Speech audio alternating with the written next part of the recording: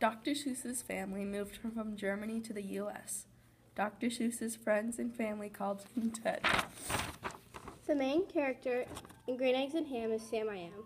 This is one of the 60 books for children Dr. Seuss wrote, and it was probably his famous too. Green Eggs and Ham is about a mythical creature getting Sam I Am to eat green eggs and ham. This book was published in 1960. He has many more books, such as How the Grinch Stole Christmas and Red Fish, Blue Fish. These books are just the children's books he wrote. He wrote many adult books also. We recommend these books to all boys and girls younger than 7 years old because they are not too challenging but easy enough to read. These books all rhyme and are kid-friendly.